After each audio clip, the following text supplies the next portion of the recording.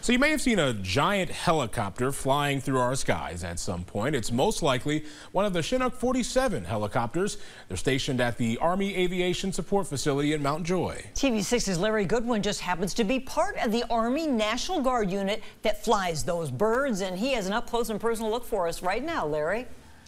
On Redrick, the Chinook 47 cargo helicopter has been a vital part of the U.S. military operations since the Vietnam era. During my annual training, I had the opportunity to catch up with some of the experts on the CH-47. One of those just happens to be a man who has been flying on this workhorse for 27 years. Sergeant Major Lane Marty. The CH-47F is the newest version of the Chinook, which has been in the Army since the early 1960s. An airframe that has been utilized for over 60 years. Age is no factor when it comes to the abilities of the CH-47.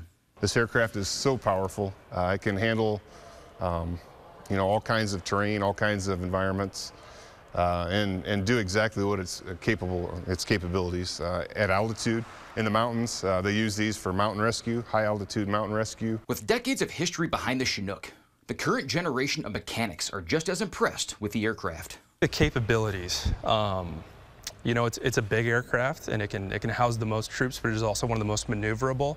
It can really do some incredible things. And just how much it can move. It can move up to 50,000 pounds max gross weight and just haul, and it'll do it consistently. The CH-47 holds over 6,000 pounds of fuel in its main tanks.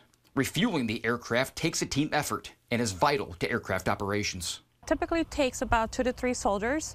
So when it's hot fuel, we have a soldier hooking up, then we have the second soldier with the fire extinguisher, and then the third soldier is managing the fuel farm. The proficiency of the aircraft is endless. Chief Warrant Officer 2 Carson Smith shares just a few of the missions the Chinook is capable of. Anywhere from cargo to air assaults to troop movements, medevacs, surgical resuscitation teams. We can do search and rescue. I mean, you name it, we can do it. The CH-47 has multiple different parts and components moving at high rates of speed and torque during operation. Scheduled phase maintenance plays an essential role in keeping this aircraft mission ready. Every 320 flight hours, the aircraft is taken apart. We take most of the major systems off.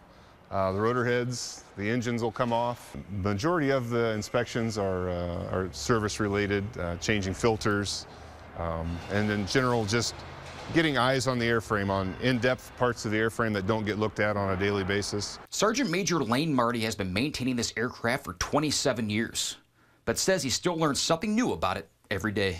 I'm still challenged. When I work on it, it's a challenge, which makes it enjoyable. It's never wake up, come to work, do the same old, same old. That's not the way it is here.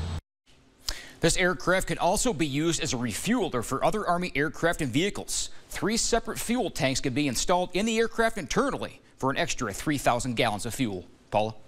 Very interesting, Larry. Thank you for that. Now, the CH-47 Fox model came to Davenport in 2014 and is worth over $30 million.